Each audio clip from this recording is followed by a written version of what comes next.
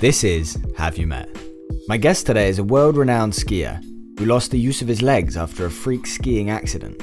He went on to beat the odds and ended up making it into the US Ski and Snowboard Hall of Fame and the Paralympic Hall of Fame. His 13 Paralympic medals are more than any other male monoskier in Paralympic history.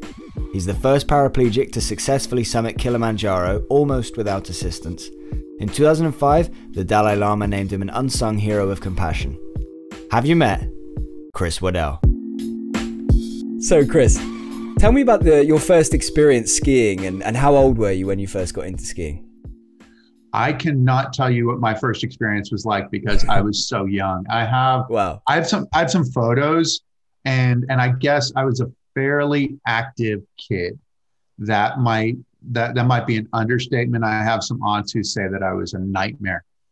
So I was active, and I am the oldest of two. My brother is 28 months younger than I am. So I guess I wanted to ski. My father skied. It seemed cool. I wanted to do it. I had skis. And so I have some photos of the dog, Thor, our German Shepherd, and me in our yard. And that was pretty much it. And I guess that my mother said to me, she said, look, if you're going to do this, you're not coming in and out. You're leaving your skis on. And then she worried that people driving by would worry that she was abusing me, that she'd lock me out of the house. And she's like, no, it's all him. He wants to do it. The red cheeks, all of that stuff. So that really is kind of when it started. And I think that was like 1, 2 kind of thing. Wow.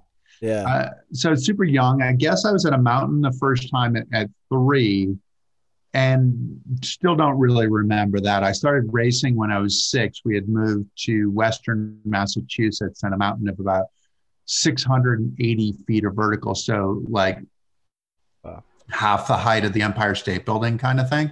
So not a gigantic mountain by any means, but it was 10 minutes from the house. And so that's really kind of when my memory of skiing actually started. Wow. Yeah, that's amazing. So you basically were skiing when you could walk or even before almost. Pretty close. Yeah, pretty close. I guess. I mean, I don't know. I mean, for me, it's like family history, family legend or whatever. So yeah, believe whatever you want to believe, I guess, is what it comes down to as well. Yeah. So were your whole family skiers? We were. So my grandfather, my father's father, had worked for General Electric, and he put in turbines throughout the world. And so that's what he did throughout his life. And he was, I guess, working in the Pyrenees when my father was in high school. And so my father ended up going to 4 different high schools. And so for 1 year, he went to high school in Switzerland. And that's where he started learning. So I think he was 17 years old. And that's where the skiing thing started. So this was, I don't know, 1965, 60, something like that, 64, 65, maybe. I'd have to do the math to figure out.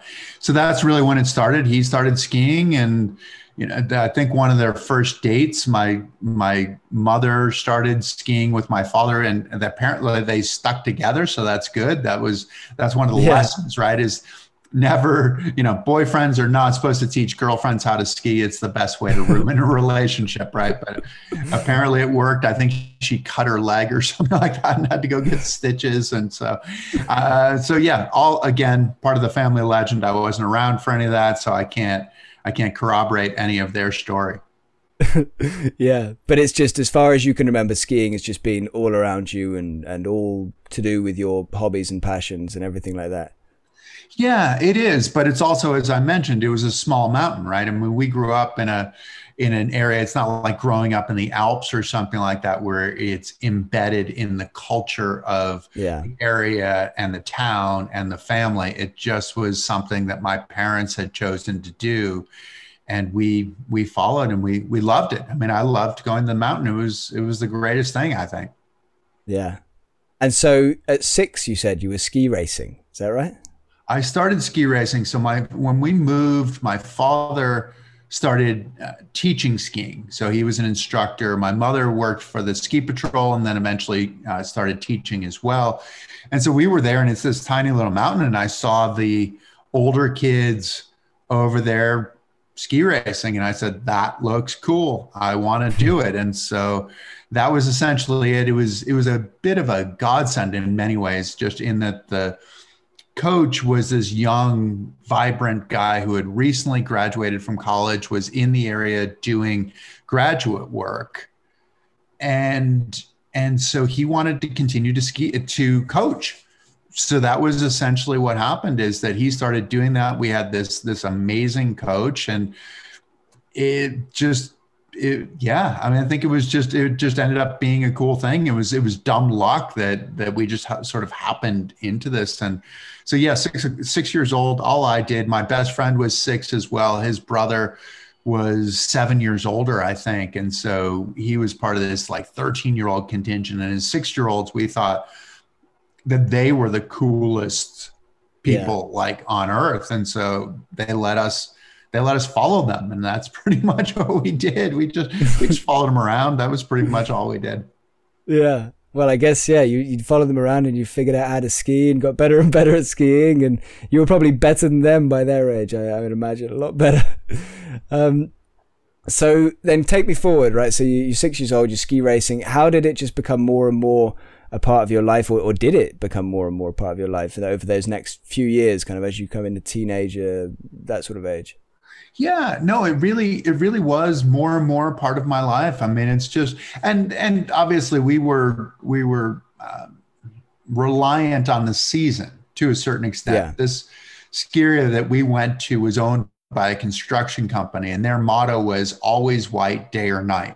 So they had amazing snowmaking. So they could cover the mountain in and there wasn't much of the mountain to cover, but it seemed like they could cover it in, like a week or something like that. But they also had lights at the mountain, so you could ski until 9 o'clock at night. And that's really ultimately what we did. And so, up through, there were times like as a little kid, and we were independent as well. I think for a lot of the community, it was almost like parents felt comfortable dropping their kids off at Mount Tom, which is where I grew up, and they'd come back 3 hours later or 4 hours later, and the kids had the run of the place. I guess they probably figured there was only so much trouble we could get into. There probably was, we probably could have gotten into more trouble if we wanted to, but yeah, that was pretty much it. Was just so got into racing and got better and better. By the time I was 13, I was sort of number one in the region, which was not a gigantic region. It was Massachusetts, Connecticut, and Rhode Island. So it's not necessarily the hotbed of skiing where, up north, New Hampshire, Vermont, were really more considered, we're considered better. Maine as well. But yeah, so that's really, that's what I started doing, but it wasn't, it's kind of an interesting thought. It was not the, excuse me. It was not like the idea of, okay, this is the gateway to the Olympics. This is the gateway to fame. It was kind of like, this is what we did. And you wanted to go as fast as you could. And really it was sort of, I kind of look back on it and think, it would have been nice to sort of, it would have been more appropriate, I guess, in some ways to indulge that dream. I mean, we saw Franz Klammer back in 1976, and it was like, okay, that became skiing for us. And obviously Ingemar Stenmark and the Mayer brothers and things like that were, that was part of our culture as well. But yeah, those were, to me, I think, and disappointingly, they were the people on television. They weren't the people in our little town, I guess. Yeah. So that kind of came later, I guess. Yeah. So do you remember that, like that kind of gradual transition from this just being a passion, a hobby, something you just do and always have done, to, or I don't even know if there was this moment, but did it become more of a, okay, maybe I can do something here, maybe I can make this my career, or maybe I can, go to an Olympics? When did it cross your mind? It was kind of an interesting thing. So I started at such a young age that I was racing in 13 and under in that category for 7 years or something like that, or 8 years or something. It's almost like half of my career was under 13 years old. And so it was kind of like there was this step from being 13 and under to 14 and above, where, I mean, I have to draw attention to it, right? Where people had like mustaches and stuff like that. I mean, I guess this has got to be your signature, right? Or at least part of the signature. So yeah, I mean, you go from being a little kid to suddenly being a grown-up. And for me, that was actually a really difficult transition. I don't think that I really had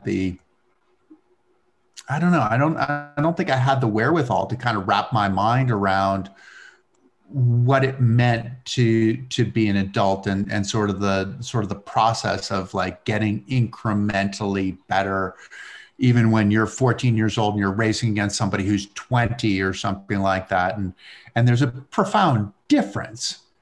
Yeah. And so, wow, I've just had a turkey come into my oh no, a bunch of them. I'm sorry, I'm getting distracted right now. I'm getting invaded by turkeys. Has that ever happened on the podcast here, Ben? I kind of want to see them. I kind of want you to turn it. I know, I could. This is a podcast first, actually. Well, can I do that? Where Invasion of the wild turkeys.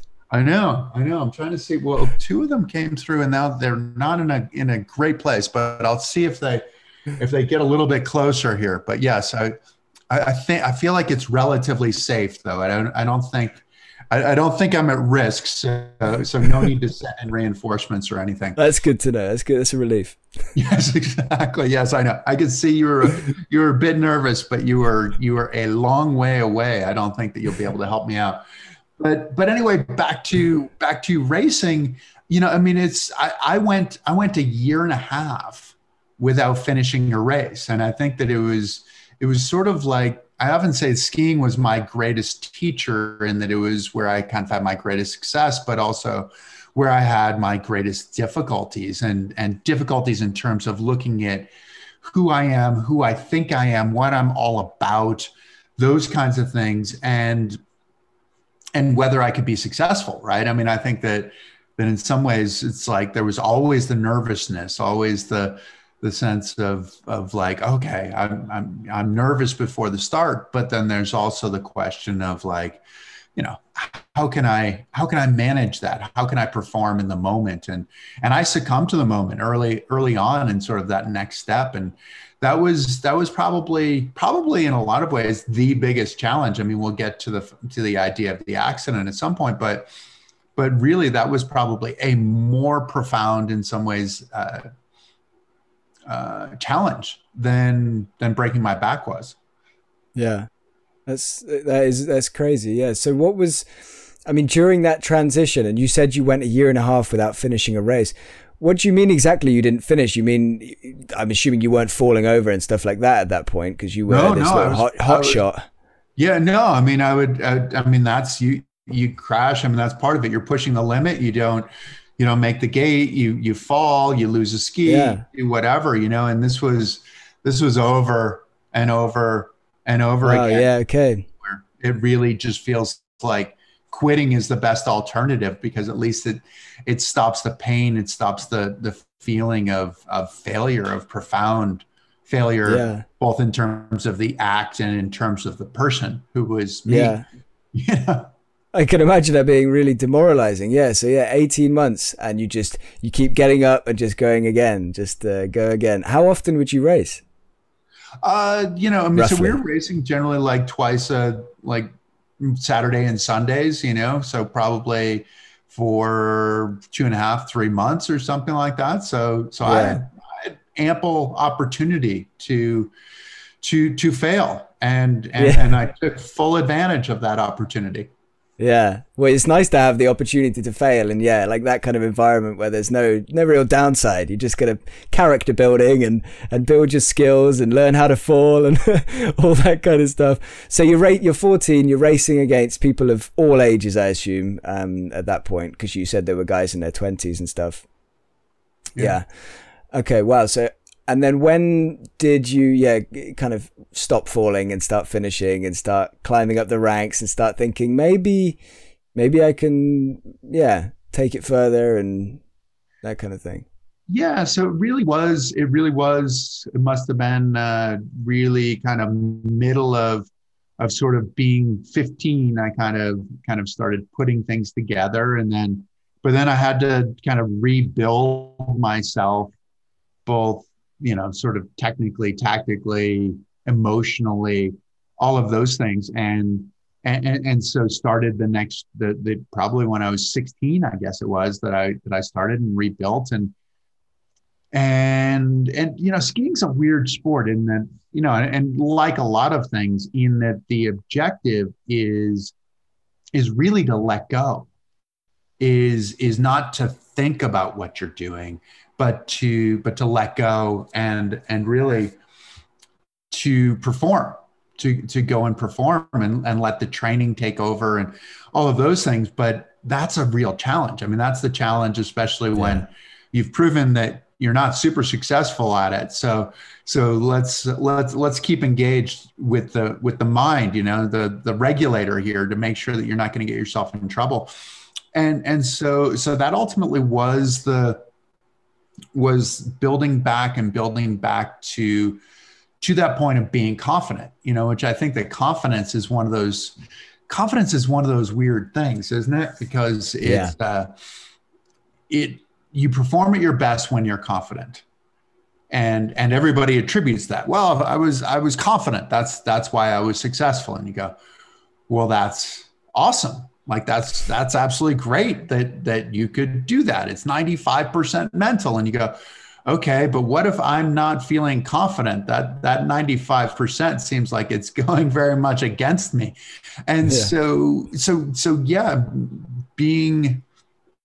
effectively being responsible for your own confidence and building your own confidence sort of manually, because it's something that I think that we think that it's almost instinctive. It's intuitive. It's it's inherited in some ways and it's not. I think that there are ebbs and flows for all of us. And so it's a matter of sort of being responsible for that. And I was being responsible. The Olympic part of it for me was I never thought that I was going to the Olympics. I really didn't. College ski racing was going to be effectively my Olympics. It was going to be when I was able to compete against the best people and compete against some of those people who did have that as a realistic dream, or at least a semi-realistic dream. And so it was going to be my chance to put myself on the line and figure out how good I could be. And I think that's the big question for all of us, right? It's so easy to, in a lot of ways, to go through life and never really put ourselves in the position where we risk it all, where we risk that profound failure and falling flat on our face and going, well, you tried, it didn't quite work out. So what are you going to do now? The playing it safe part is something that I think is a huge part for all of us. And I don't know, I've come around to the idea of the greatest risk that I can take, that we can take, is taking no risk at all. And when I went to college, I really wanted to take that risk and see how good I could be, and know that as I moved on to whatever the definition of an adult life is, that at least I knew that I'd taken that chance, and that I was armed and prepared on some level. Yeah. No, that's awesome, because it can go the other way, can't it? You can easily stop yourself, being in that position. You can hold back, and you can hold back a little bit of what you have inside you. You can give like 80% on the day, because then if you fail, at least you're like, it's all right. I could have done better, or I had a little bit more to give. It wasn't my day. But it's hard to, go as hard as you can and tell yourself you want to go as hard as you can, because then, if you fail, you got to look at yourself in the mirror and face it and deal with it and move forward. So that was the pinnacle, like kind of pre-accident, pre-injury. That was the pinnacle, college skiing, racing. It was going to be, yes. That was the end of the road in a lot of ways, or at least the end of the road as far as I could imagine, athletically. And so, let's put it in. Did you have any idea like what you wanted to do at that point? Were you thinking like careers wise? Were you like, oh, I want to go be a lawyer, dentist, or something? Or I had taken the first semester off of school, and I worked for a law firm in New York City. So law was potential. I mean, it's funny, right? Because it's almost like being a little kid, right? Where it's like, oh, I want to be a fireman. I want to be, and it's like, oh, I want to be a lawyer. I want to be an investment banker. I want to be, it's like, I don't know that I knew any of what those things actually meant, but it seemed like people around me were going and doing those things, and that if you were relatively intelligent and competitive, and that was a definition of success, that was a path to success. And so that I probably would have gone in one of those directions. I have no idea, I can only speculate as to how it might have ended up. I don't know. Yeah, of course. Okay, cool. So let's go to, so you did go to college, didn't you? Was it Middlebury College? Is that right? College. Yep. Okay, so talk me through that. So what were you studying, and like how did you get into skiing up there as well? Just go through that whole thing. Sure. Yeah. So I was studying international politics and economics, which in some ways it sounds pretty grand, and in other ways it is avoiding making a real decision, because it was sort of one part political science, one part economics, one part language. And so you kind of have like three majors, and hedging your bets and those kinds of things. I did, the idea of working internationally was appealing to me. Yeah. Whether that ended up happening or not, I don't know. I mean, well, it didn't happen, other than not in that way. Not in the way that I ever imagined it.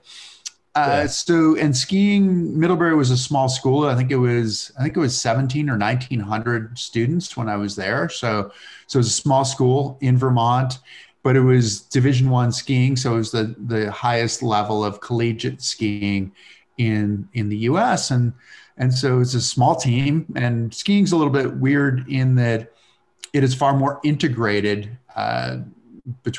with the genders than any other sport, right? Because effectively men and women are on the same team, as opposed to, you don't have that like on the soccer. I was going to call it soccer. I mean, I'll translate for you the football. I'm actually a big NFL fan, so you can call it soccer. That's fine. Well, exactly. Yeah, there you go. Exactly. And I don't think that our football is integrated either. But yeah, so skiing is really ultimately, that was a big part of the reason for being there. It was a great education as well. So this was an opportunity for me it was always like through life, it was kind of like balancing the two, right? Where school was always the number one priority, but sport was really where my heart was. And so, so do one to be able to do the other. And that's, I don't know what I would have done. I have sometimes these sort of sliding door kind of moments where, like, if I'm in New York City or something like that, I'm like, I wonder if that would have been me, if 30 years later or whatever, if that would have been me. And I don't know. I mean, I could create a story, but the likelihood is that it wouldn't be right, Yeah. No, I like looking at life like that as well, and thinking, everything is so changeable. It's like the butterfly effect. You could go back 20 years and say, if I hadn't have spoken to that person that night, on that night out, if I'd gone over to this person instead and spoken to them, maybe my life would have turned out completely different, right? Because you might have got on really well. They might have offered you this a trial at a job, and then all of a sudden, just everything can change. And I can look back at my life and highlight moments like that where, like, okay, I shouldn't have been there, but I went there and I met this person, and I should have gone home, but I stayed out. And everything just, life is weird, isn't it? It is, and I think that's the that's the message in a lot of ways. Like with my foundation, we do a school presentation called Name Tags. And it's about the labels that we put on ourselves and others, which are often our limitations.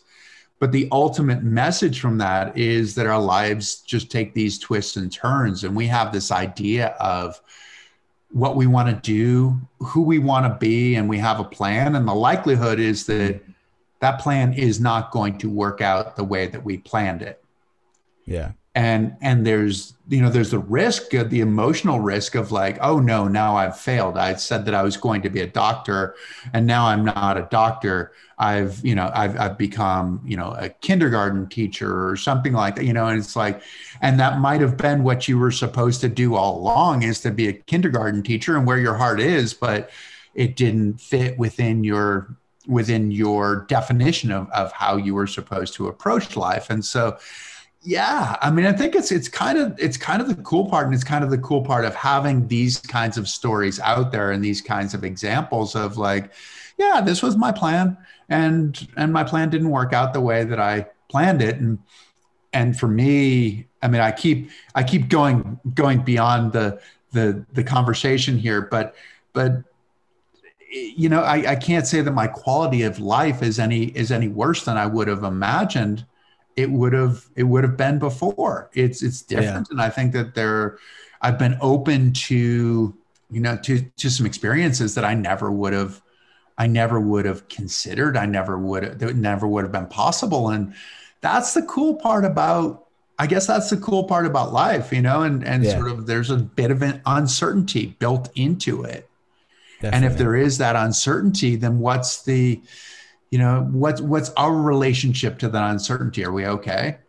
Yeah, that's really interesting. Yeah, our relationship to the uncertainty. Yeah, where are we going to be? I often think like that still. Where am I going to be in 12 months? I have no idea.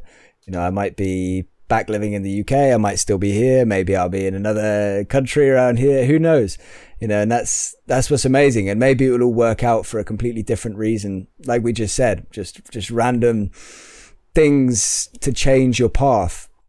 But let's go back to your path, and let's go back to college, and let's kind of, it's a weird way to say it, but kind of build me up to your injury and your accident, and the kind of maybe the time leading up to that. And yeah. So really, ultimately, when I went to college, I felt like in some ways it was my last chance.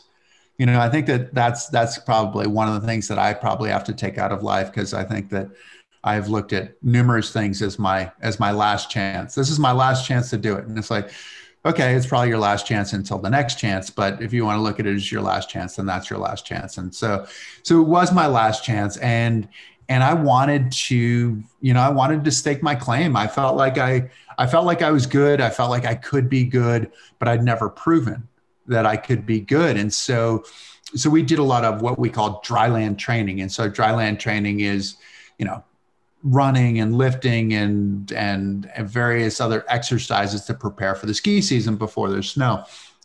And my goal every day was that I wanted to push myself to the point that I wanted to quit.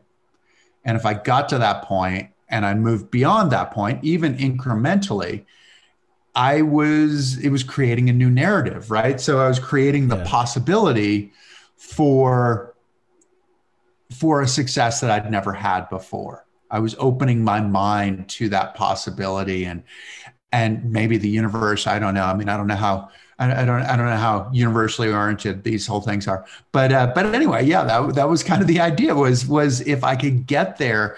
And so like there's one training session, and we were doing a series of sprints. And as I said, it's men and women on the team together. And so we were doing all these sprints, and then we had sort of like two groups, and not that it was separated by sexes by any means. I think it was just sort of like, this half this way, this half that way. And so we were doing these sprints, and, coach would blow the whistle and you'd sprint, but then you'd have to sprint with like carrying somebody on your back, or you'd have to do like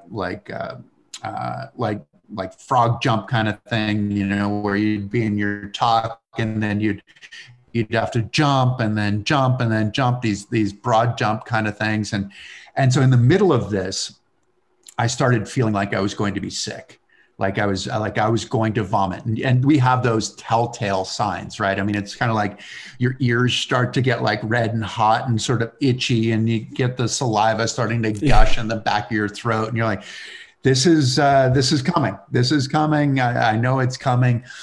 And so that to me was like, that was the indication of like, okay, well, you've been trying to go as fast as you can and do this as best you can. Maybe you should back off. And this was the quitting time, right? But I thought, okay, well, this is it. This is my opportunity to define myself. And each time I came back to the line, the coach would blow the whistle, and I'm like, okay, this is it. This is, you just go absolutely positively as hard as you can, and I'd come back, and then I'd just be, the stomach would just be tied in knots and all of these things. And I'm like, okay, this is it. And you stare deeply into the grass, right? You're just looking into the grass, just trying to find some sort of balance to get the world back on its axis. And I went over and over and over again that whole series. And one thing was, I never got sick. I was prepared for it, and it was almost like I was antagonizing it. I was like, I have this created this saying called "run toward your fear." And it's almost like that was my fear. My fear was that I was going to be sick in front of all of these people or whatever. Or, it's a representation of our limit as people. And I never reached that limit. And that's the moment where you go, all right, well, I never reached that limit. I've set this artificial limit on myself, but I've never actually reached it. And so that was my preparation as I was going through the fall and getting ready for the ski season.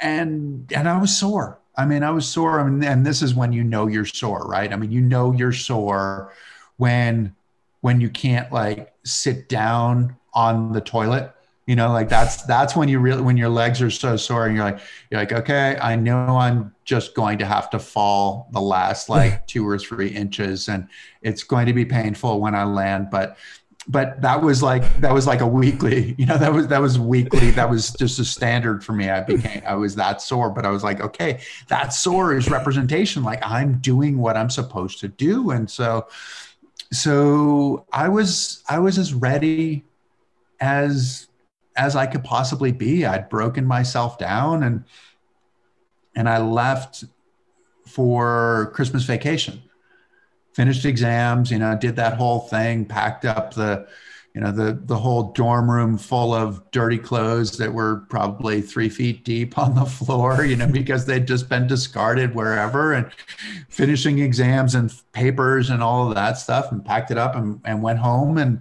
And my brother woke me up the next morning, and he said, let's go to the mountain, and of course I just wanted to sleep, but I was like, okay, this is it. And my brother in some ways was living that dream. Like he was the one who was bolder than I was. He had said, hey, I'm going to go to ski academy. I'm going to see how good I really can be. And I was a bit jealous in some ways, that he had been at that age, he'd been able to make that decision where I hadn't been able to make that decision. I'd taken the mature route, right? The mature route of like choosing, well, I'll go the academic way because that makes more sense and it'll prepare me for the rest of my life. And it's, sometimes safer and sometimes more mature, and that can be debated, and I'll let your audience go and debate that. But for me, that's kind of the way I looked at it, was that in some ways I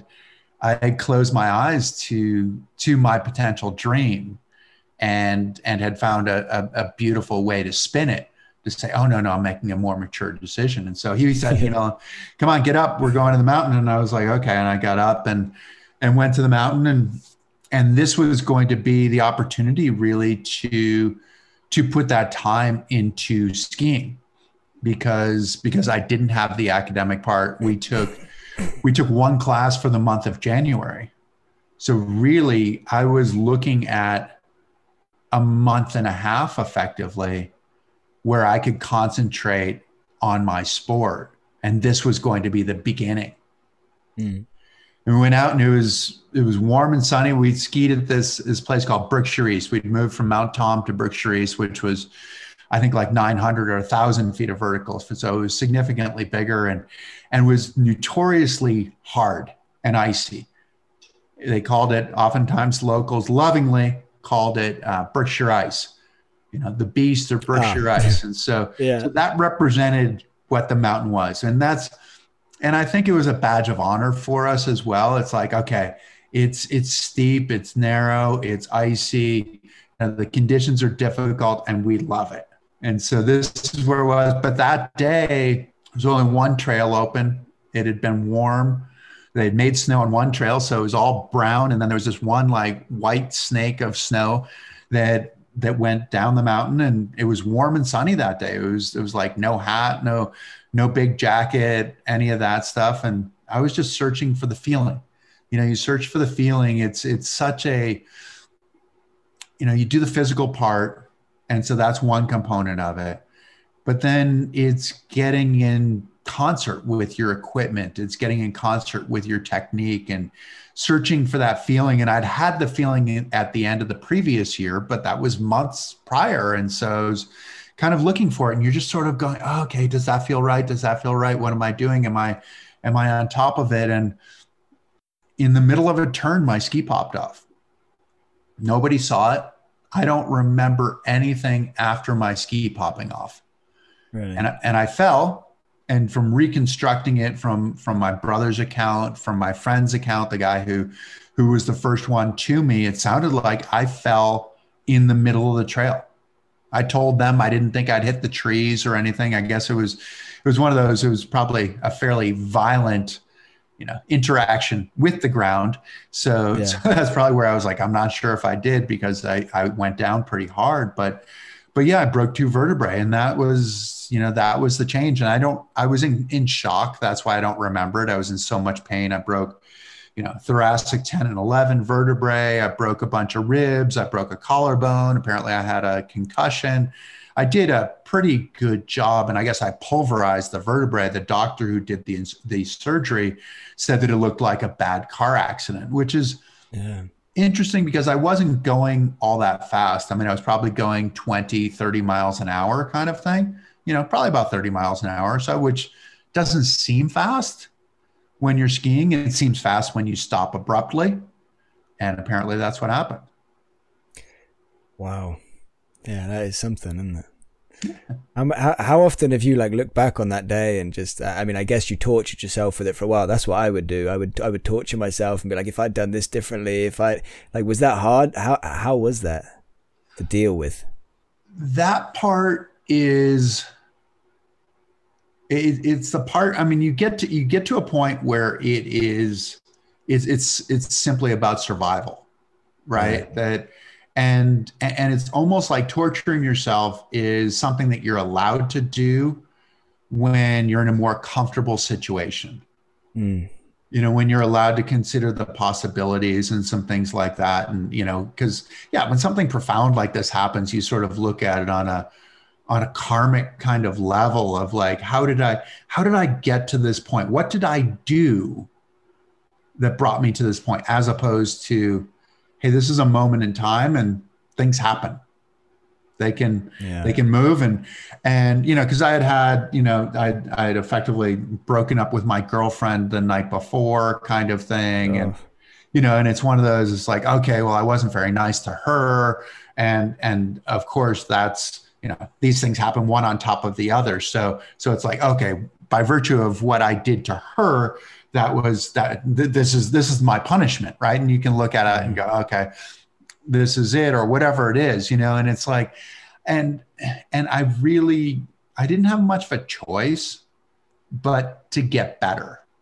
And so I gave myself permission to get better. And in some ways, I think I was sort of lucky in that, we make bad decisions. I mean, we make profoundly bad decisions. And I was in the trauma unit of the hospital, and the trauma unit of the hospital is full of people who have made bad decisions. I mean, there was a guy in my room who had his leg in traction, who had and I know this from hearing the stories from my family, really, because I didn't know much of anything else, but had a drunk driving accident and ended up in that situation as a result. And it was effectively like drying out, like they tell these stories about hearing this guy effectively like drying out and going through all of those issues. And, so I, in some ways I was doing what I love to do.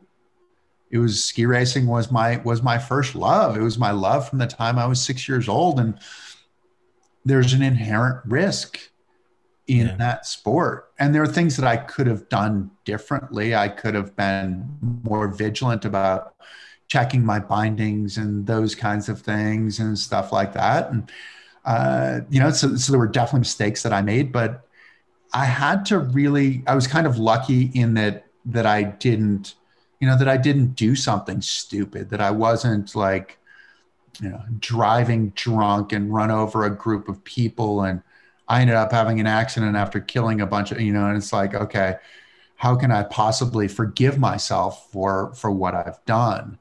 Because as you mentioned, there was a sense of like forgiving myself, that I had to forgive myself for whatever situation I was in, because things went wrong. And as a result of things going wrong, something happened. Some decision was not right, but I had to move forward. I mean, it's kind of more than at any time in my life, it was sort of a life and death kind of experience. Yeah.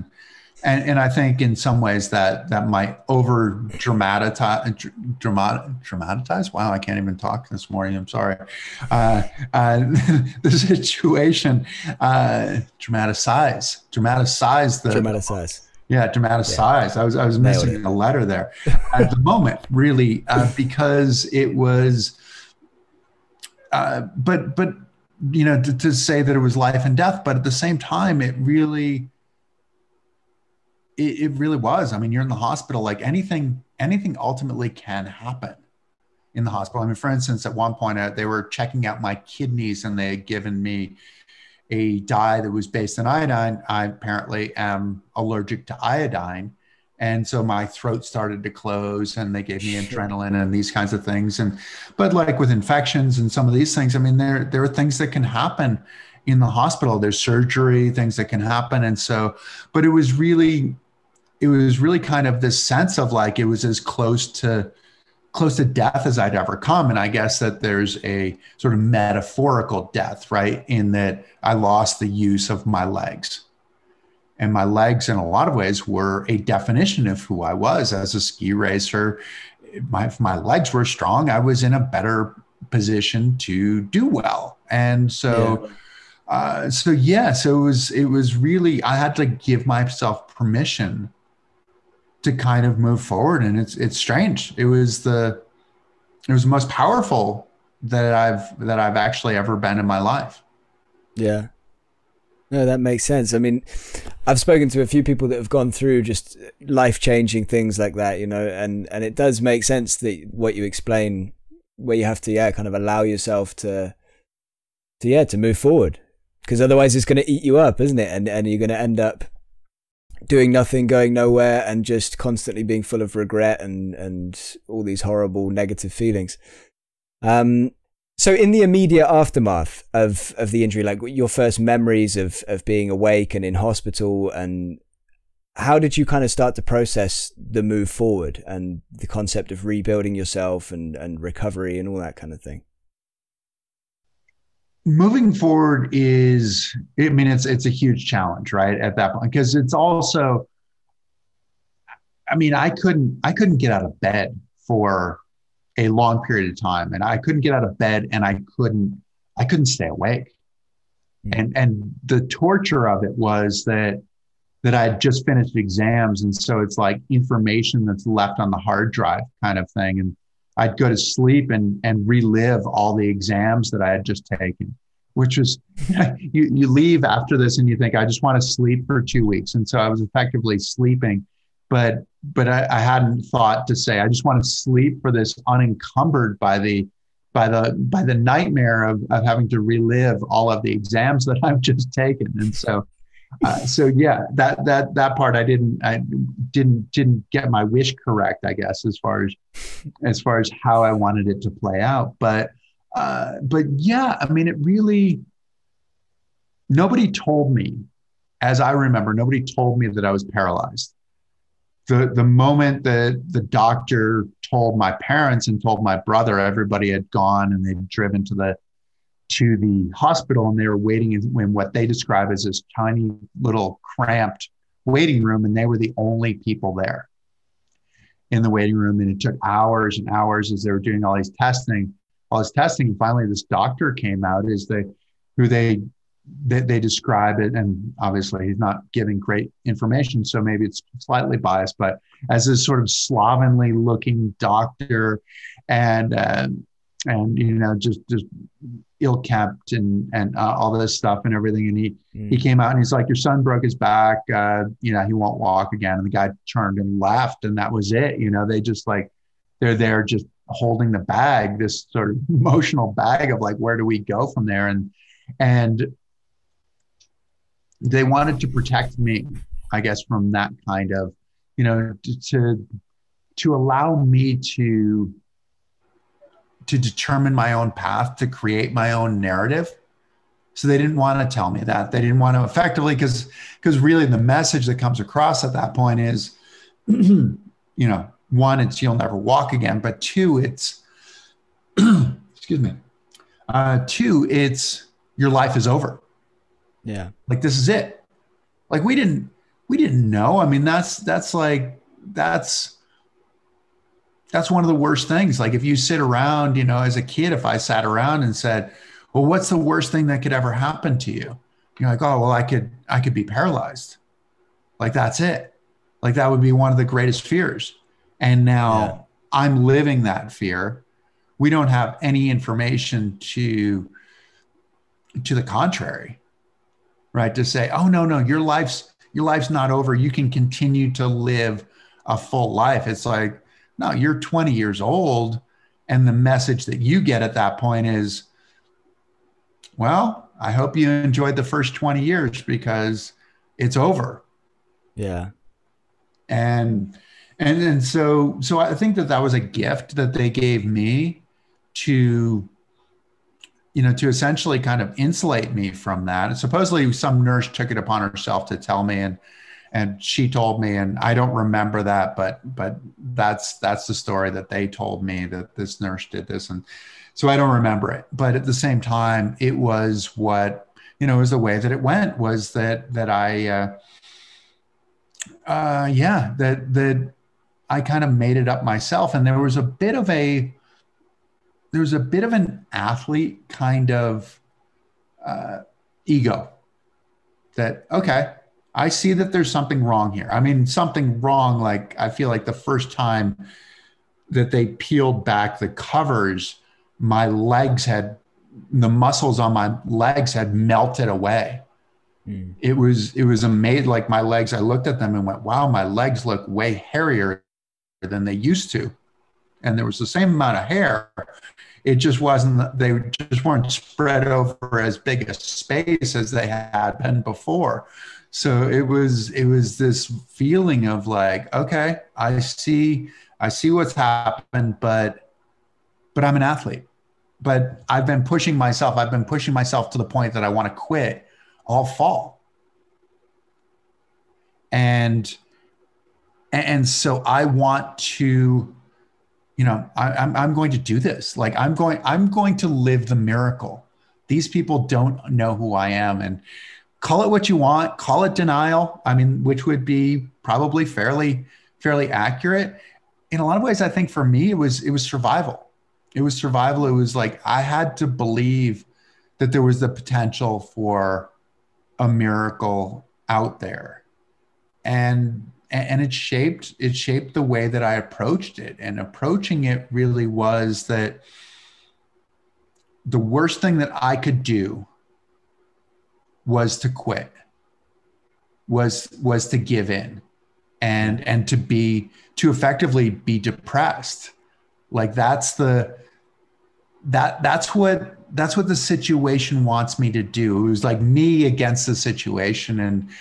And if I quit, I let the situation win.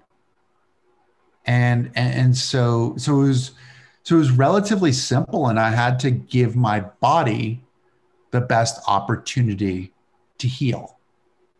And believe whatever you want, but I believe that, the mind and the body are connected, and that that the emotions can create an environment.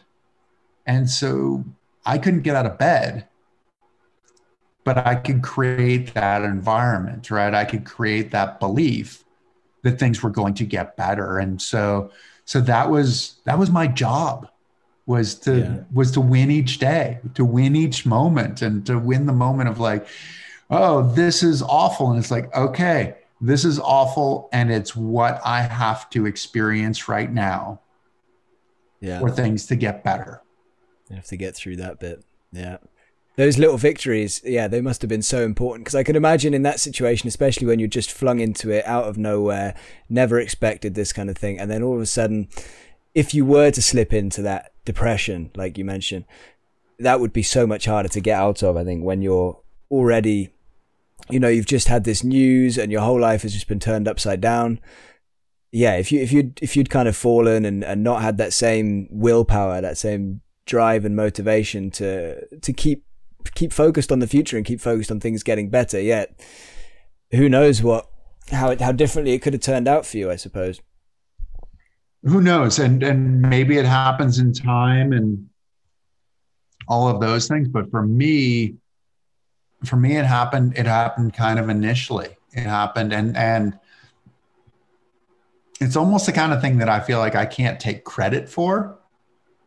I mean, it wasn't a conscious decision that it's like, oh, this is the way to go. It was, this is the only decision.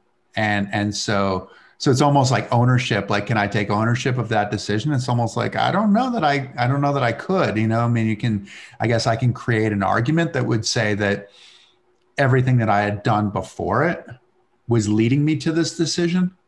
And that's probably self-aggrandizing in some ways too, in that it wasn't just me, right? It was my parents, it was my family, it was the environment that they had created as people, right? I mean, I guess that's the big question, like where does this resilience come from? And I'm sure that a big part of it comes from what I've learned from my parents, that they were going to move forward, that it was a matter of, well, you do what you need to do. Yeah. That doesn't sound super glamorous, but at the same time, it's like pretty functional. Yeah, definitely. So in terms of the injury itself, then tell me kind of where exactly did you lose movement, and do you have feeling and things like that in your legs, or is it just nothing at all? Is it? So basically for me, it's funny because everybody talks about like sort of being paralyzed from the neck down or the waist down or whatever, and it's like, okay, so that's the definition of a quadriplegic or a paraplegic, but each vertebrae relates to a certain level of function and sensation. Mm-hmm. And so I broke thoracic 10 and 11, which really is about belly button-ish as far as sensation, and which kind of means that I have sort of the muscles like right below my sternum kind of thing. And so not a ton of function as far as like, what you call like sitting muscles, like torso muscles, balance, that kind of thing. But at the same time, some of the muscles that run the whole way are like your lat muscles. I think my lats have taken over a lot of my balance, just in that they're sort of connected all the way down, and I can kind of affect them. And so I don't have any sensation in my legs, hot and cold, or pinprick or any of those things. I mean, I don't have any sensation. They are still connected. So there's there's some sort of a, peripheral kind of nervous system or whatever, where you're like, okay, or you feel, you bump into something and you go, oh, okay. All right. That probably didn't feel great. It's not like I'm going, ow, ow, ow, ow. I stubbed my toe or whatever. Those things do happen where, kind of jump into bed or jump in the shower and go, all right, where did that cut come from? What happened to my leg? Why is it bleeding right now? So that's effectively the way it was. And I went from 175 pounds down to 125 pounds. I mean, I lost like 50 pounds, almost almost a third of my weight effectively. Yeah. Mostly muscle, I expect, at that point. Oh yeah. And so you lose all the corresponding strength as well. Right. So I was ridiculously just delicate and weak. Yeah. So how did you go then from that moment feeling, or not feeling necessarily, but being, fragile and weak and, going through these just immense troubles and challenges to, okay, I'm going to go and try skiing again? It took a while. I started skiing in a monoski 362 days after the accident. 362. 362. So That's days epic short within the year. Yeah, nice. Better than 367. You got it just under. Exactly. Yes. And so it was back in the middle of exams that I went skiing for the first time the following year, and was dependent upon the snow coming back, because that was part of it. But no, I mean, I felt fragile, really, wow, for months, really. And it probably really wasn't until that summer that I felt like, okay, I can, and I think it was, I don't know, I'll tell you two stories. So one, in the hospital, they tell you about, they sort of reinforce how fragile you are, where like skin breakdowns are a huge issue, right? And so you're sitting on you're sitting on on bones effectively, because the muscle is effectively atrophied so much. And so it's supposedly like 14 pounds of pressure or something like that will start to create a breakdown in the skin. And when you get this breakdown in the skin, then eventually you'll either have to spend months like lying on your stomach in order to let it heal, or go to surgery, and then things are never exactly the same. And so they're telling you, you've got to do these pressure reliefs where you have to sort of, lift yourself up and take the pressure off of your ischiums. And you feel like I pretty much can just screw this up. Like I'm guaranteed I am going to screw this up. Easier to screw it up than to not screw it up. It really is. Yes. Oh, I forgot it was supposed to be every 15 minutes and it was 17 and a half minutes. And so now I'm going back into the hospital or whatever. And you feel, they reinforce this sense of feeling fragile, or a sense of feeling delicate. And I was getting undressed for bed one night, and I'm sort of getting undressed in my chair and sort of pulling my pants off and doing all these things. And somehow, so I have to manually kind of like lift my leg up, and I lost my balance in some way, and kind of, it was almost like my leg basically like pulled me out of my chair. Like somehow I just ended up on the ground. I went, okay, I'm not sure what I'm going to do. I'm on the ground.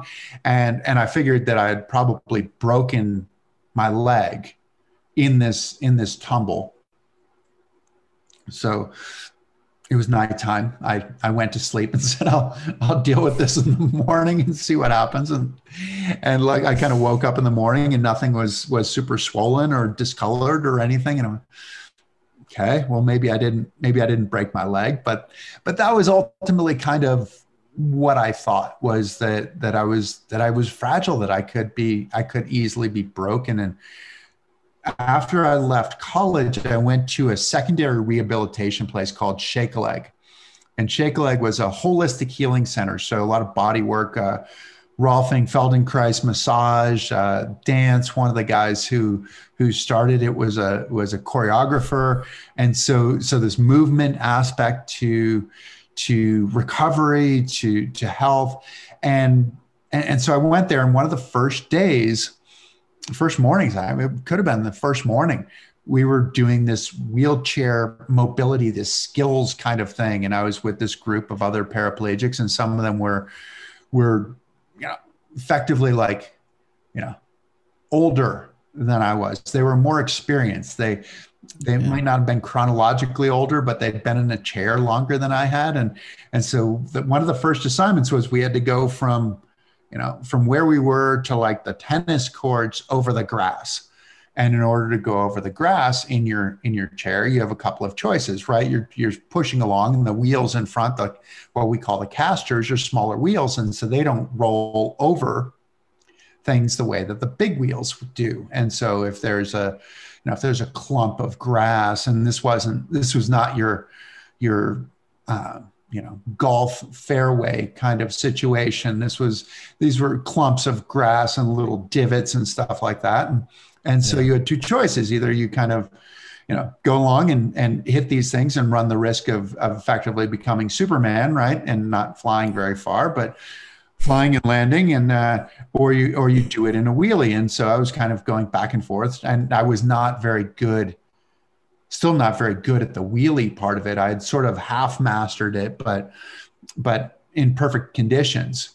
And so I was doing this, and I fell out of my chair. And I fell into the grass, and it was like, well, okay, I guess I get back up, because it was like a race, right? We were racing, we were doing this thing, and we were racing. It was like gym class again, effectively. and so I fell, and I got back into my chair and went, all right, I guess I can fall down and get back up. And so I think that's when I recognized that I wasn't as delicate as I thought I was. So. Yeah. So it gave you a kind of new lease of life a little bit, in the sense that I can push maybe these boundaries and see what else I can do at that point. I think more so it was, I can fall down and get back up, and in a physical way, right? I mean, I guess there's still the sort of the mental, emotional way, but in a physical way, like that's what I'd always done. Like I was a boy, it's like, oh, spend a lot of time falling down, get a lot of bumps and bruises, chipped teeth and end up bloody and things like that, and go, oh, okay, well, that was fine. Did it feel empowering to be able to do that at that moment, after the one in your bedroom where you were kind of, on the floor and messed up your leg? Was it empowering just to get up and be like, okay, yeah?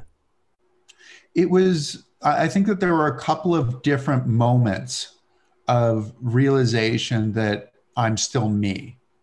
I mean, there was one in the hospital where it felt like the first time that I was really alone, because my mother had slept in the chair next to my bed, and so she was there, trying to do whatever she could to support me, and it was where I recognized that, hey, this is as close to death as I've ever come. And I'm still me.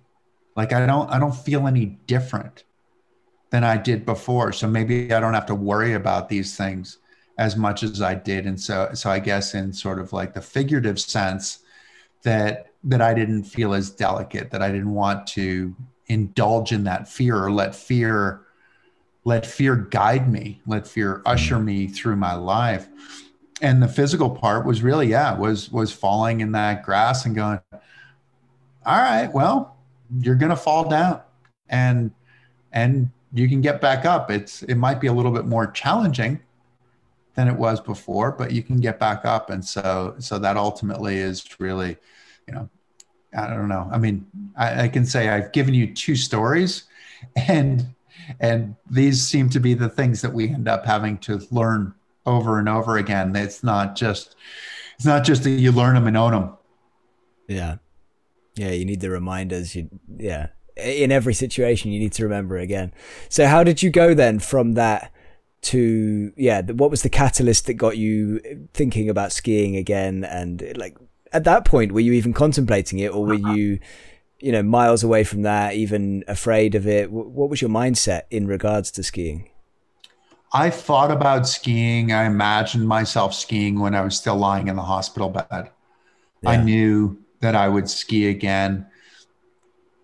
A friend of mine had asked me while I was still in the hospital if I'd be willing to be in a documentary movie on adaptive skiing. A friend of his was doing a documentary movie on adaptive skiing, and he asked if I'd be willing to be in it, if I'd be the through line, if I'd learned to ski in front of the camera. And nice. And I said yes. I knew that I would do it. I assumed that I would ski standing up. I did not assume that I would ski in a monoski, but yeah, I thought I would ski. And and you imagine those kinds of things. You go through them in your mind. And in college, I was living on the 4th or 5th floor of my dormitory without an elevator. And so I thought, okay, well, like back when I was in 3rd grade and I'd broken my ankle, I'd hopped on one leg. And so, okay, if this is the situation, I'm going to get out and I'll scoot up the stairs, and that'll be the way that I'll do these things. And I never ended up doing that, but that was the imagination, was that, okay, well, we're going to do it. I'm going to find a way to ski again. I'm going to find a way to go where I need to go. I mean, I've done that with other stairs. I didn't do it with those stairs at my dormitory. But find a way to go for a run again. I'll find a way to be physical. And I think that was one, just who I was. And 2, it was my world. It was my people. It was my way to share with other people. And I think that ultimately was kind of, what I needed to do. So that's what I imagined. And I imagined the skiing was going to be a part of it. I didn't imagine it would be what it was, but that's what I imagined. Yeah. Yeah. You couldn't have imagined what it would turn into, I suppose. But so what was that first time then? How did it come about? Your first time in, what's it called? The ski you use? A monoski. Yeah. What was it like, your first time in the monoski, and how did that come about? Well, it came about. So my coach, a guy named Bart Bradford, was my coach, my college coach. He was coaching that summer out at Mount Hood, where there's a snowfield. And so it's where we ski during the summertime, and you ski from June until August or whatever. And it's wide open and everybody's there training. And he was there coaching a junior group. And there was what was the disabled team at that time is the adaptive team now. And there were monoskis there. And one of his former athletes was one of the coaches for the disabled ski team.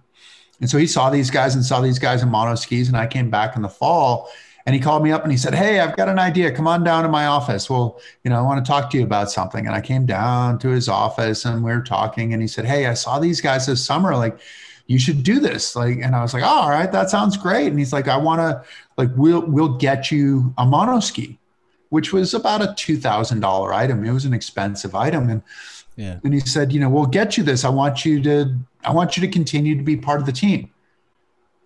And I said, awesome. I said, "Okay, that sounds cool." And meanwhile, he'd seen people skiing in this thing. I'd never seen anybody skiing a monoski.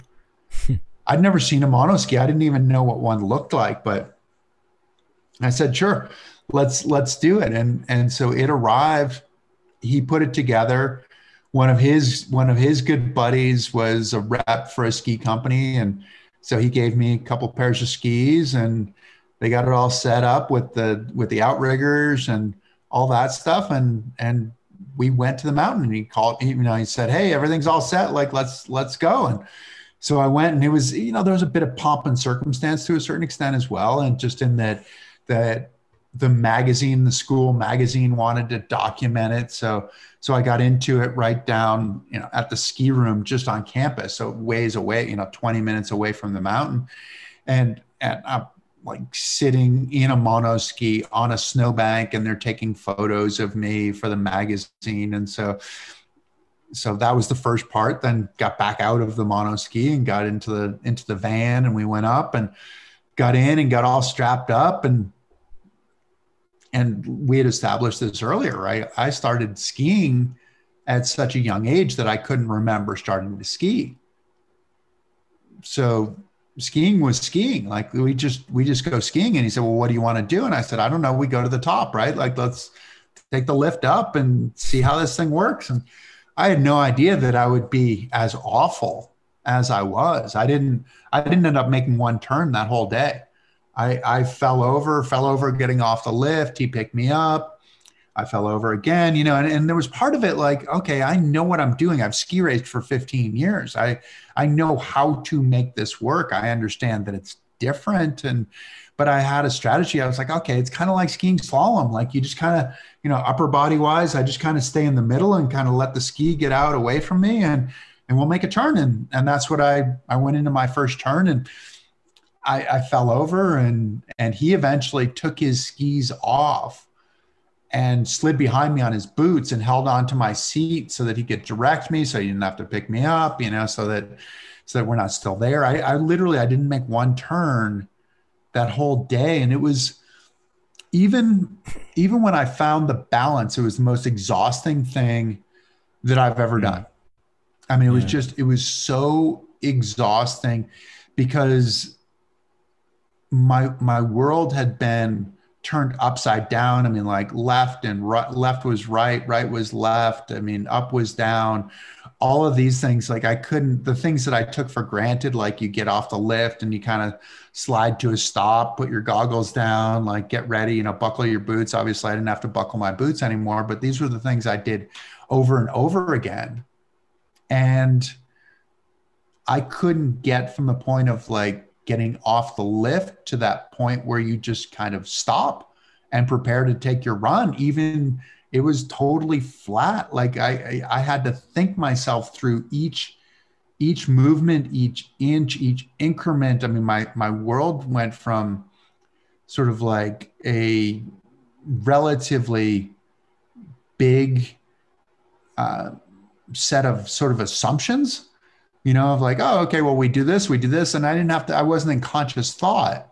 Whereas then it shrunk down into like every moment was a conscious thought. And it was kind of like the analogy I try to draw is like trying to translate into a foreign language where eventually your brain kind of turns to mush, where you're like, please, let me just talk, like it just goes numb, right? Your brain eventually goes numb. But it's with a sense of immediacy. So your brain is going numb while you're like holding your breath underwater is the way that moment felt for me. And it was over and over. And when I finally made it all the way from the top to the bottom on a very easy trail, it took me over an hour, I think. And I was so just like, all my muscles had been flexed the whole time, you know, like just I was at max capacity the whole time. And I was so exhausted. It was like, do you want to go take another run? And it's like, hold on a second. I don't know if I have the capacity to sign up for another run. So it was one of the hardest things that I'd ever done, but I also was kind of starting over, like as a complete beginner, with the experience of an expert. Yeah. So that was the challenge. That's true. Yeah. But with a slightly, you know, the expert had slightly different, details in the know-how with the skiing and everything. So you've done it all before, but it's all slightly different. It's all changed. So you knew kind of what you had to learn, but yeah, wow, that must have been hard. Yes. On that first night, or one of the first nights or whatever, when you go home after that, was there much doubt? Were you kind of, oh, can I do this? Did I just make a mistake by agreeing to this? Or like, did you have these second thoughts, or were you very much like, it's hard, but still going for it, still all in? It was a lot like the recovery in the hospital. Yeah. In that it was really hard, but I don't think that I could admit how hard it was, because admitting how difficult it was admitting a form of defeat. And I couldn't really allow myself to do it. And, you know, I mean, it was just, I just kept plugging away each day, because I think that the skiing was representative of my recovery. If I was able to ski, then that was sort of a representation of me being whole, and that I was okay, and that I was back. I'd resumed my life, and I skied every day with the team. I competed, and I don't think that I really sort of exhaled until the very end of the season. And I'd gone to the national championships, and again, I'm getting ahead of the story, I apologize, but I'd gone to the national championships, and so after that, I was getting a racing chair built. So our version of running, a 3-wheeled racing wheelchair. And I went to the same company that made my monoski, which was based in Seattle, or just outside of Seattle. Jim Martinson was the guy who founded the company, and he'd lost both of his legs to a bouncing Betty in Vietnam. He was, sorry, I might sound stupid, but what is a bouncing Betty? Bouncing Betty is a landmine. Right. Got you. Okay. So it's a landmine. So he had lost his legs, and started this company and built a monoski. Kind of, there were a few people who were sort of working on the idea, the concept of a monoski concurrently. Mm-hmm. And so he developed one, and that's the one that I ended up skiing in. And I went out to get my racing wheelchair built, because he really, the genesis of his company was that he built a chair for himself and won the Boston Marathon in the chair that he had built for himself. And so as a result of winning the Boston Marathon, people looked at him and said, "Hey, that looks like a really good chair. Will you build one for me?" And so this spawned a company. And the company then, you know, went from chairs to monoskis to a variety of other things and stuff like that. And so so I was getting a racing wheelchair built, but then he also was a skier. I mean, that was really the culture of his family, and he wanted to be able to share it with his kids. And, you know, eventually, he originally had said that, "Hey, I'll be able to share the learning process with the kids. I'll be able to tell them what to do, and I'll be there with them as they're learning this sport, and eventually they'll get too good for me." And he's, you know, approaching 75 years old, and I'm pretty sure these kids still can't keep up with him. So I think it's never happened. It hasn't happened yet. They haven't gotten too good for him and left him yet. But so I went skiing with him one day while I was getting my racing wheelchair built. We went to Crystal Mountain, which is his home mountain. And it was one of those days, like, it had been really warm the day before, and they groomed overnight. So you've got the frozen corduroy, and we got off the lift, and he started making turns, and his seat, what we call his bucket, was like almost on the ground. Like, he was angulated so far over. And I think that's when I exhaled, when I went, "Okay, I can't do this yet, but he can." And so there's a possibility like this. And I'd just been beating my head against the wall, and sometimes literally like beating my head against the wall kind of thing. Like, you know, my outrigger went from the crutch position down into the ski position now as I'm in this icy corral, and I fall over and smash my head against the lift shack and things like that. Like that happened. That really did happen. I literally and figuratively beating my head against the wall to do this. And watching him, I went, "Oh, all right. Like this is a possibility. I'm not there yet, but I can get there, hopefully, as a result. At least I've seen that there's a possibility." Yeah. And so moving forward from there, then you just kind of had your eyes open to it can be done. It's possible. There's why not me? But then how do we go from there to all the medals, all the glory, being this epic adaptive male skier, and just, all the success you've had? Like, how, like, take me that next step of the journey from that sort of point up to there. So when I did that movie, which was called To Dream Again, and we filmed it at Winter Park in Colorado, and Winter Park was the original I think I think it was the original, if not the original, one of the original learn to ski adaptive skiing programs. And it was the biggest in the US. And so we were out there, and they also had a race program. And I saw these guys skiing in monoskis and got to talk to them at the bar that night and say, hey, wow, like you guys are good. Like, and I used to do that. And they're like, oh, really? And I had seen this woman, Diana Golden, at a ski race, and Diana had lost her leg to cancer when she was a kid. She's what we call a 3-tracker. So she had 1 ski and 2 outriggers. And actually Diana had gone from 2 outriggers to 2 ski poles, but it's still that class. We call them 3-trackers. And so I said, oh, I saw Diana Golden at this race. And one of these guys, it was all these Kiwis who were there. They, people from New Zealand, they had come up, and the Kiwis and the Aussies trained at Winter Park as well. During their summertime, they were training at Winter Park. And so these guys were all, I think there was one Aussie and a couple of Kiwis. One of the monoskiers, Michael Norton, was an Aussie. And so I'm just talking to these guys, and I said, hey, and I'm trying to, I'm nobody right now. And so I'm trying to gain like a little bit of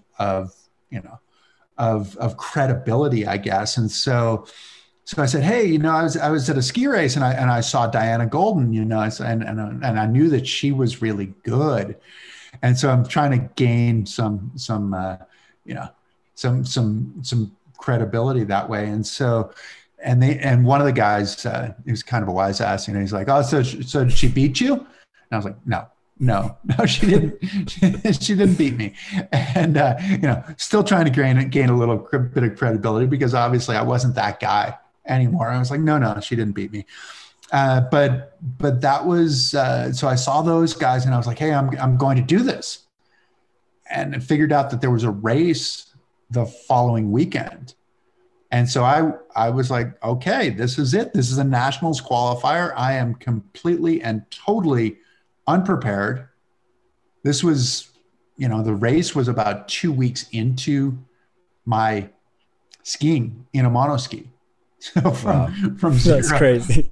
0 to, all right, let's get in a race. Let's see what we can do. And it was me thinking we just went 3 months forward, but no, 2 weeks. Okay. There's a couple of weeks. And so I said, okay, this is it. And so I drove over, and coincidentally, it was at a place called Mount Sunapee, which was the first area where I had skied when I was 3 years old, and had not returned since I was 3.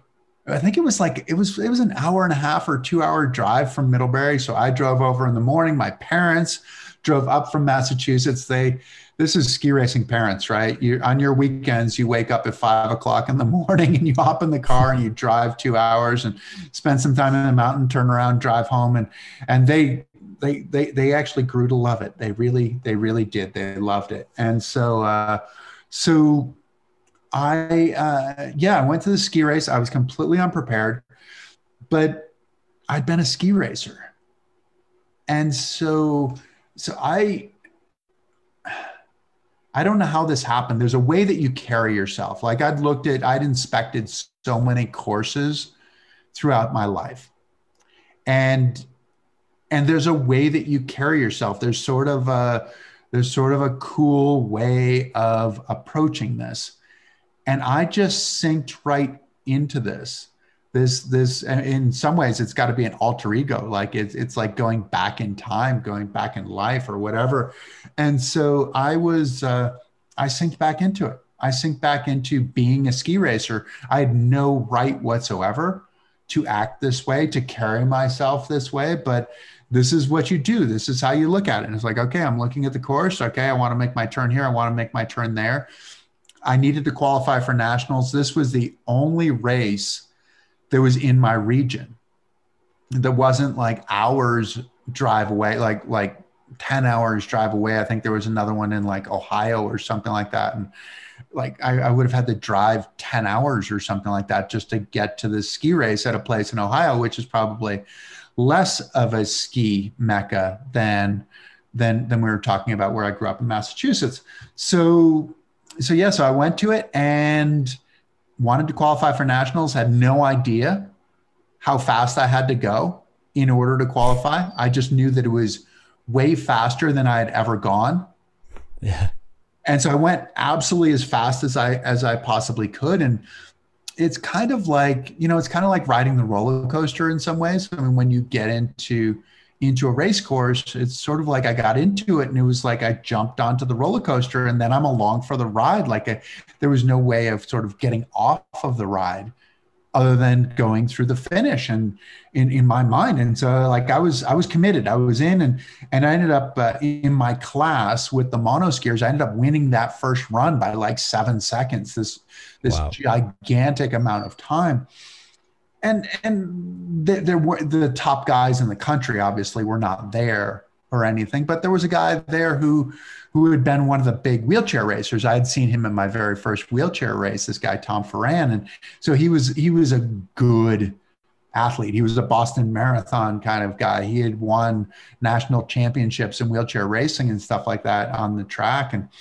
And so yes, I was like, okay, I beat Tom by 7 seconds. So that must at least be good. Is it fast enough to qualify for nationals? I don't know. And so I ended up qualifying for nationals that day, but that was my only qualifying. I needed 2 and it was my only qualifying one. So this is part of being lucky in that I was in the ski racing world, being at college, where my college coach called up and said, hey, look, you need to look at this guy. I realize he doesn't have 2 qualifying, but he's going to be good. He's been training with us. He's been racing. I was racing in the college races, which was, which was beautiful and so generous of them to give me a venue to be, to be an athlete, to be a peer. Yeah.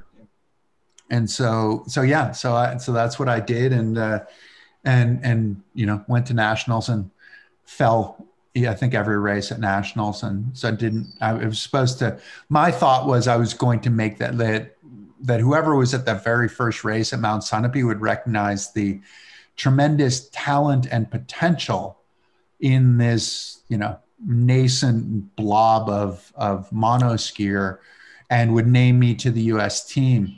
And they didn't do that. And that was a really good decision on their part that they didn't do that.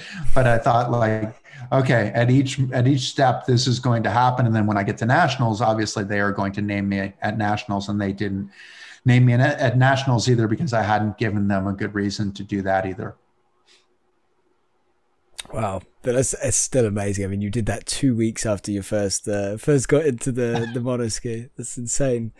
And it wasn't a super challenging hill. It was not a super challenging hill. It was relatively flat, really. It was not something you look at and go, "Ooh, wow, that's super scary." It was scary to me. But you still found a way to take 7 seconds off the other people, though. So that's amazing, though. Yeah, impressive. So going forward, I'm a little bit conscious of time. I don't want to take too long, but we got to talk about some of your medals. How many medals did you win in skiing? Like after that point, and how long was it as well? Let's not jump straight to that point. How long was it before you had your first Paralympics? So the accident was in December of 1988. My first Paralympics was in March of 92. Okay. So it was really, what would that be? I mean, that's like 3 or 4, 3 years and 3 months or 4 months kind of thing, something like that. So that's really, I made the US team in April of 91. So really, from the beginning, it was really basically like my second season that I made the US team, the end of my second season of skiing that I made it. And my third season was my first Paralympics. And so 12 medals total in skiing. My biggest, I said early on, I mean, I think I told you that in the hospital, I had this moment of epiphany of like, I'll never be intimidated again. Like I've knocked on death's door and didn't go through kind of thing. And so I don't have any reason to be afraid. And I know I won't be intimidated. And so I said when I first started out that I was going to be the fastest monoskier in the world. And my class, I'm in the most disabled of the 3 classes. So the most able of the 3 classes of monoskiers were like the amputees who have all the muscles like down to their knees oftentimes kind of thing. Or sometimes you even have like a single amputee who has one completely working leg or something. And those were the most able. My class were, you know, people who really didn't have any sitting balance. We were the ones who were expected to topple over, but we were all in monoskis. And because we were all in monoskis, I felt like I had to beat the other monoskiers, because the casual fan would look at it and go, well, what's the difference? I can't tell a difference between this guy and that guy. They're all skiing in the same thing. So I thought, okay, if I'm going to be recognized as being good, I have to beat these guys. And so I said, I'm going to be the fastest monoskier. And when I said that, I was like 30 seconds behind, which is like, in a downhill, it's like being a half a mile behind, which is a fairly considerable amount of distance in a ski race where, inches and feet are determining wins and losses and stuff. And but obviously there was a whole lot of work that went into this, both in terms of adapting my equipment and in training myself and figuring out how I could be really good at each turn. In Lillehammer, I ended up winning the downhill. I was the fastest monoskier that day. So the fastest event at the Paralympics, the biggest event in the world, I beat everybody. And so that to me meant that it was about skiing. It wasn't about the disability. It was about, which is really, I think the lesson that I'm trying to learn in life is this idea of like, okay, we have a lot of reasons why we can't do something, but if we can prove that there's a reason why we can, then it's pretty good. So that was ultimately what I ended up doing. Won the downhill there. That was your first Paralympics, yeah? No, that was my second Paralympics. So second, okay. The first Paralympics. First one was in Albertville. Won 2 silvers in Albertville. Won all 4 races in Lillehammer. Ended up winning 12. Did 4 Winter Paralympics and 3 Summer Paralympics. So 12 Paralympic medals in the winter and 1 Paralympic medal in the 200 meters in Sydney in 2000 in the summertime. Yeah, that's amazing. It's so many medals, so many wins. Yeah. How does it feel to like you accomplished that dream you had when you were, after your injury, and you wanted to come back and prove that you could do this, you could be the fastest skier? And how does that feel to just see how much you did achieve?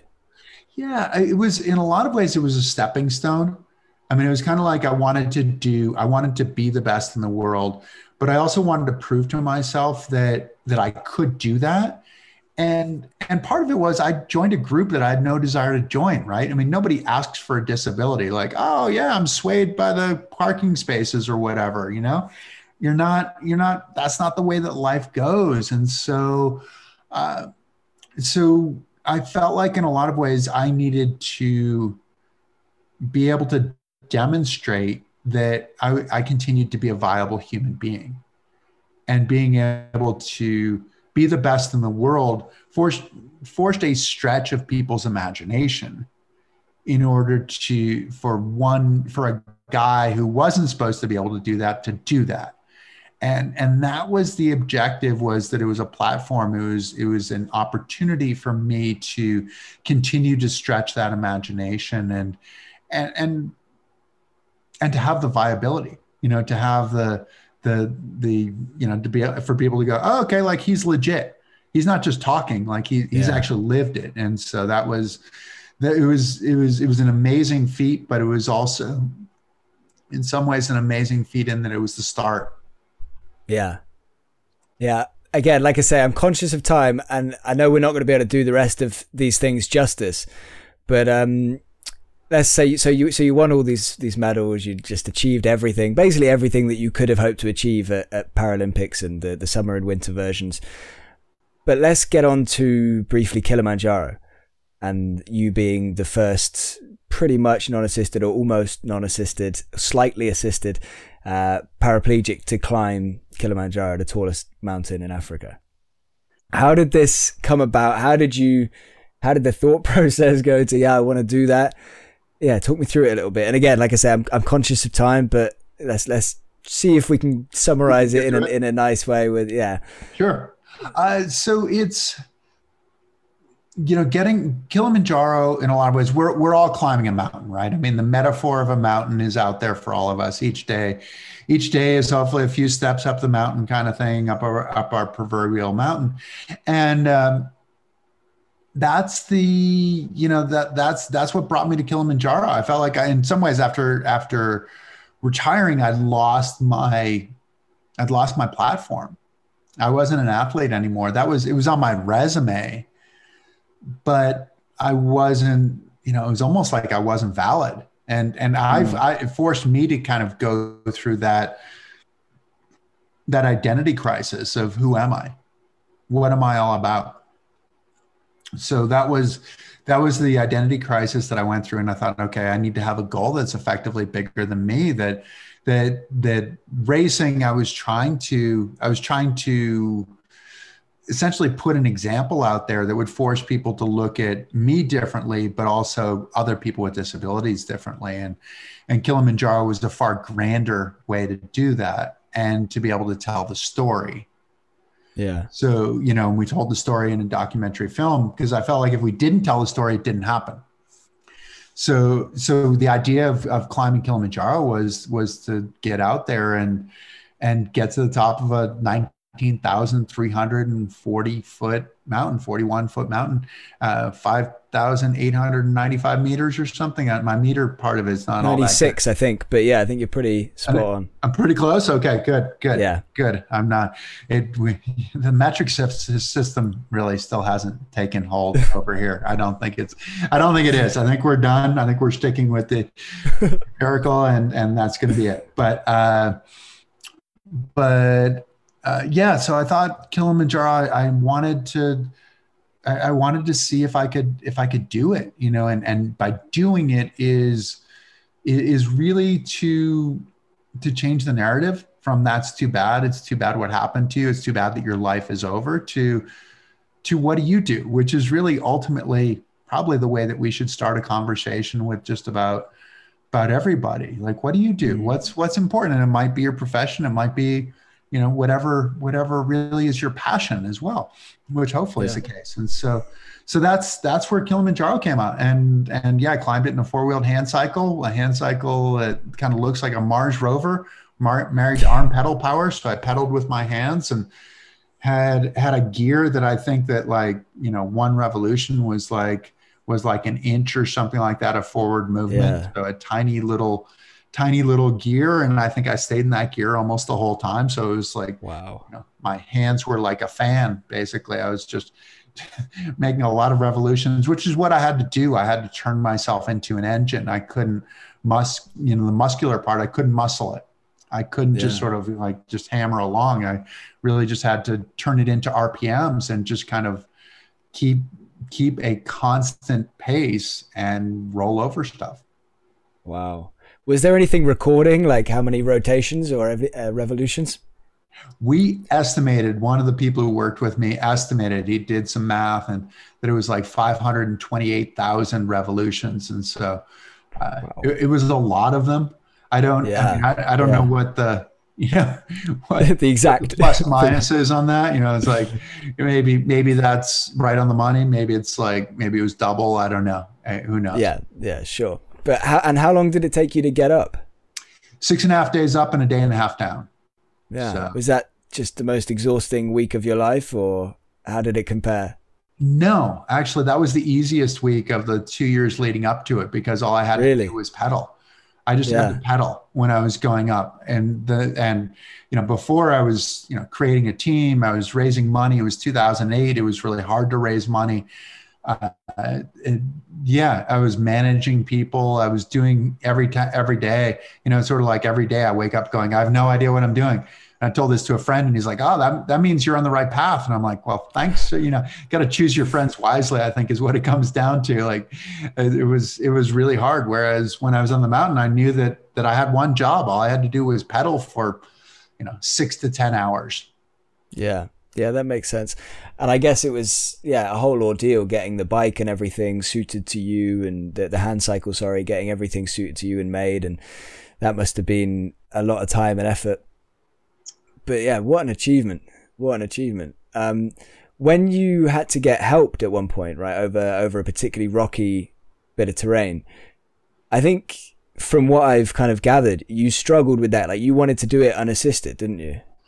The unassisted part, I felt like in some ways the only way that I could be successful was to be the first unassisted, you know? And so in my mind, it's kind of like, you know, Roger Bannister breaking the 4-minute mile in 1954, right? So like forcing people to look at things differently because they had said that it couldn't be done, like that a human wasn't supposed to run that fast. You couldn't run that fast. Or like Chuck Yeager breaking the speed of sound, that an airplane would rattle apart, the rivets would pop out and it would fall out of the sky.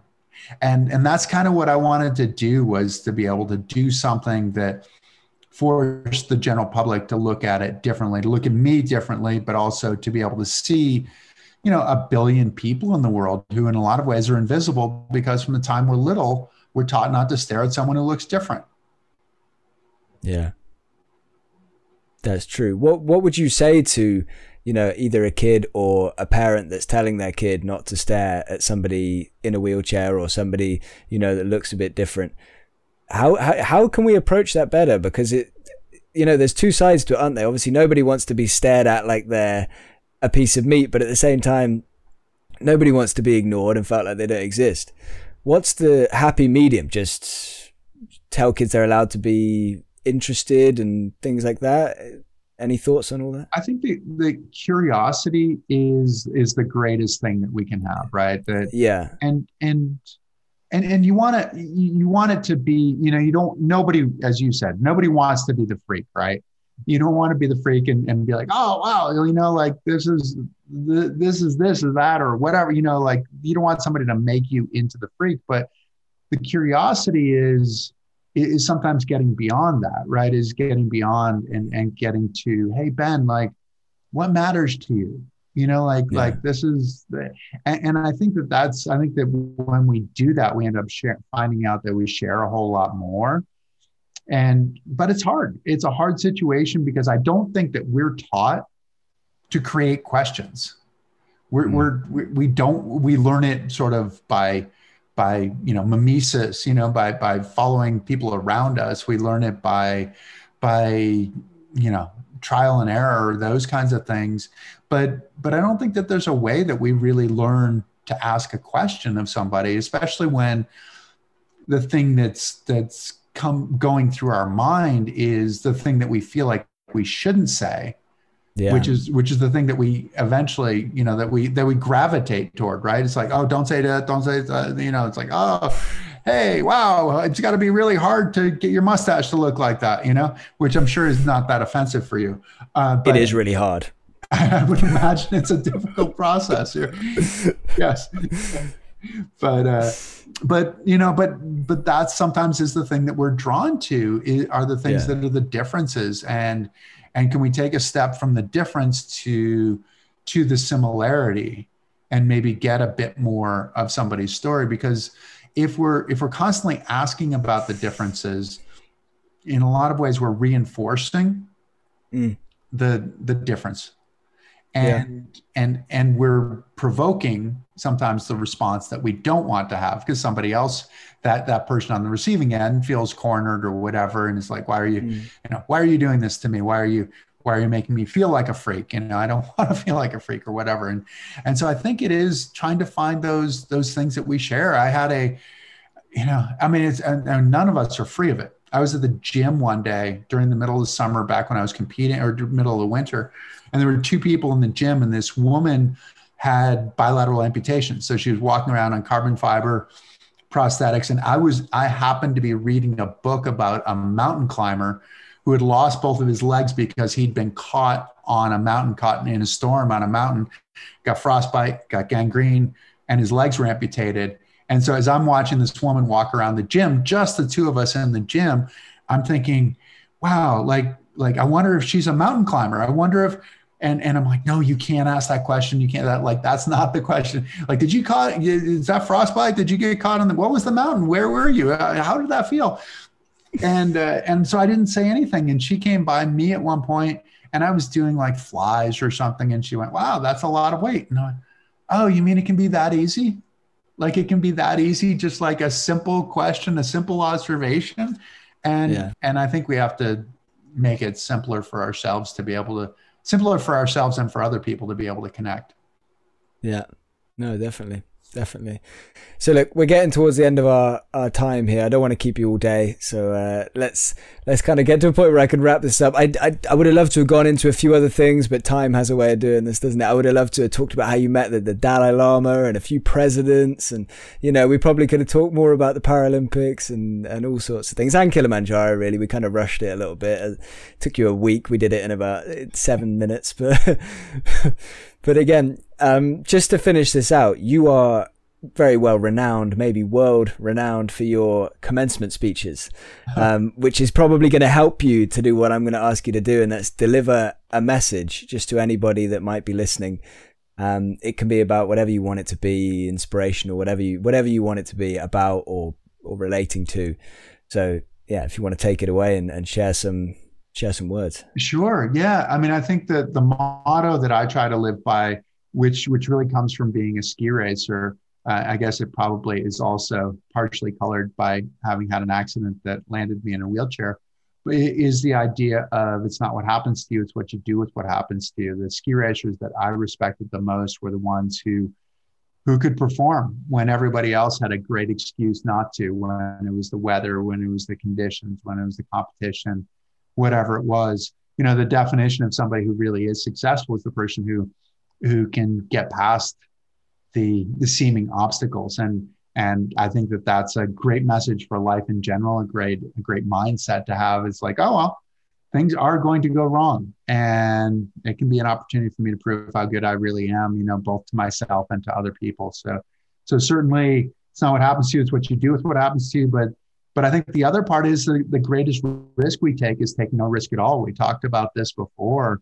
And it's, you know, as I continue to grow older, which obviously you are growing older as well, we're all growing older, but it seems like it's easy to look back on our lives and think, oh, well, the best part of who I am has already happened.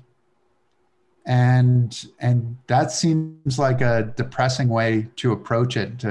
And you know, but there's a painful part too, right? The painful part of learning is, you know, learning, growing, and dreaming. Like it sounds great. Like you should continue to learn. And you're like, yeah, but I feel like I really don't get it. My brain has gone numb. So, you know, the idea of the greatest risk we take is taking no risk at all. This risk of figuring out who we are. That's where we continue to forge who we are as people. So those, I'll give you two messages, right? It's been a long time. We've been a long talk. So I'll give you two little nuggets. Great value. That's amazing. I love that. 2 for the price of 1. Thank you so much, Chris. I really appreciate this. I had a lot of fun and yeah, take care. All the best. You're welcome. Thank you, Ben. This is wonderful. Thanks for listening to that conversation with Chris Waddell. If you liked it, please check us and Chris out on social. You should also give a listen to his podcast, Chris Waddell Living It. All links are in the description. Thank you, Chris, for talking to me and for hopefully inspiring some of those who listened. Be nice, be happy, be cool.